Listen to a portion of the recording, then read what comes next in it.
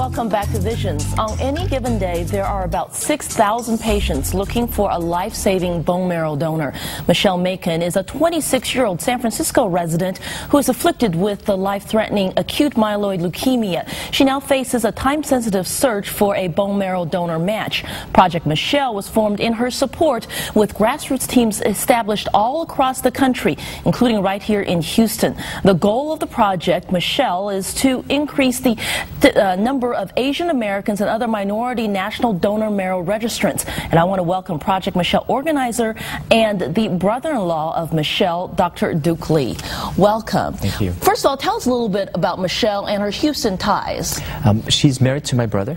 They met in college at Berkeley. My brother is from the Sugar Land area. He went to high school at Clements before going to school at Berkeley. So very, very close family ties here.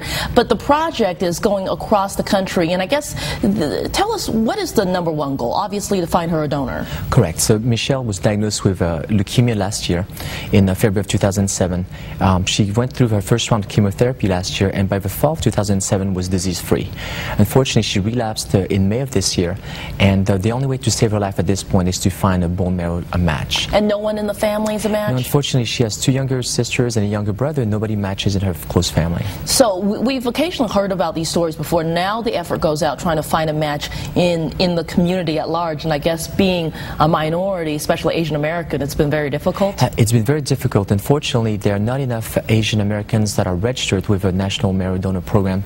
To give you an idea, there's about 7 million Americans that are registered, and less than 5% of those are Asian. About 7% of those are Asian. Michelle's mother is Vietnamese, her father is Chinese, and that makes it a bit more difficult to find the correct match. So as a result, I know you guys are doing drives on a regular basis. What's going on here in the Houston area? Well, this has been the most rewarding part of this project, is that it started out at San Francisco, but now we have teams established in all the major cities from LA to Miami to Boston to New York to Houston and Dallas.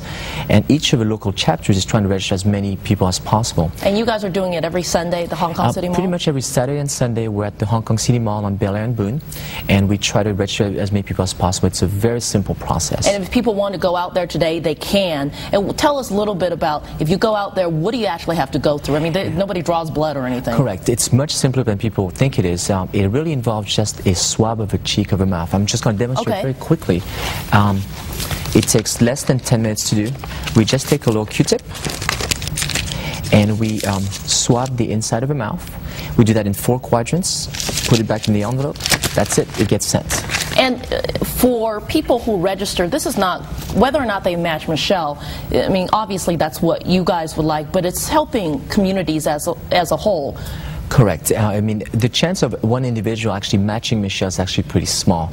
The main benefit of this project is that as thousands of people get registered, they will be able to help someone else that's on the transplant, that requires the match at this point. And for donor registries, we talk here about Michelle because she's Asian American, and there's such a lack, but it's really a problem for all minority groups. Correct. Whether the leukemia patient is Latino, is African American, or Asian, there's a severe shortage of people that have registered. And I think that's mostly through a lack of education into the process.